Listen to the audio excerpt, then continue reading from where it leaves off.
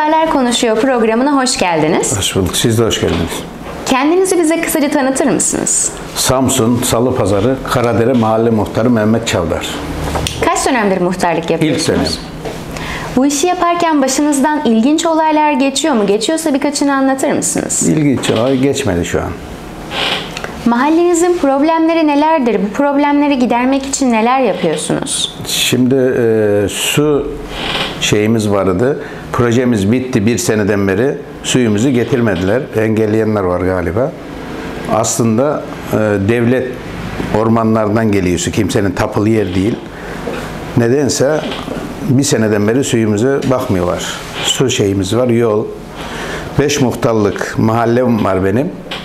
Alan, Karadere, Kestanepınar, Fidancık, Karacevren, 70 hane, 6,5 kilometre yol, beton. Büyükşehir'e gittik 2 defa, Mustafa Demir'e. Bizi geri çeviriyorlar oradan. Bu şekilde. Evet. Mahallenize neler kazandırdınız? Mahallemize beton yol yaptık. Okul harabe olmuştu, çatısı yıkılmıştı. Köy şeyle güzel yine bir çatı yaptık. Düzenleme yaptık okulun. Camimizin iç boyası falan onu köy olarak yaptık. Bu kadar. Su, elektrik sıkıntımız var. Biraz bir 20 direk falan değişle ana hat da vardı. Ara hatlar tamamen direkler fındık bahçesinde olduğu için çürümüş. Terme şefliği Salıpazar'daki çalışan arkadaşları çıkarmışlar.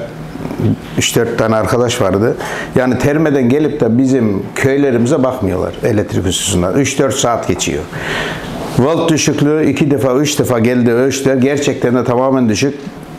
Gece lambalar yarım az yanıyor, volt düşük. Çamaşır makine, bulaşık makine hiç çalışmıyor.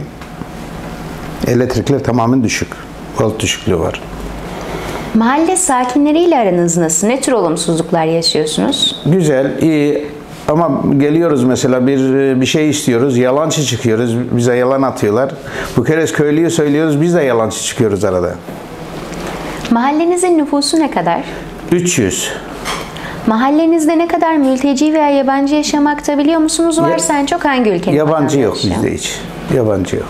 Mahallenizde cami, okul, sağlık ocağı ve park gibi sıkıntılarınız var mı? Camimiz var. Caminin minaresi çürüktü, yıktık geçen sene.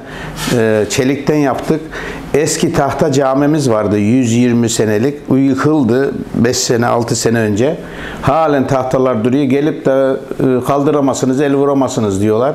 Yani yazık, çürüyor. Tarihi camimiz çürüyor yani. Mahallenizde yollarınızla alakalı yaşadığınız problemler var mı? Ana yolumuz güzel, ara yollarımız var. 3 tane engellimiz var. Kışın Samsun'da, Çarşamba'da ev kiralıyorlar. Yolumuz beton olmadığından. Birer kilometreden 2 kilometre, 2 tane ara yolum var. Onu işte Salıpazarı Belediyesi geçen sene bir 10 kamyon beton attı. O da öyle kaldı. Bu sene bitireceğiz dediler. Bu sene de kış çok oldu, masrafımız çok oldu. Belediye kaldıramıyor diyorlar. Büyükşehir hiç bakmıyor bize. Desek yeri var yani. Mustafa Demir bizi hep geri çeviriyor. Ama seçimde öyle demiyordu. Nedense. Yeniden seçim gelecek. Sorun yaşadığınız ya da destek göremediğiniz kurumlar var mı? İşte su, saksı, elektrik, üzerine TEDAŞ. Bunlar var. Bu şekilde. Evet. Tekrar muhtar adayı olmayı düşünüyor musunuz? Tabii köylü isterse oluruz. Şu an muhtarız zaten. Sorularımız bitti. Programımıza konuk olmayı kabul ettiğiniz için çok teşekkür ederiz. Biz de teşekkür ederiz.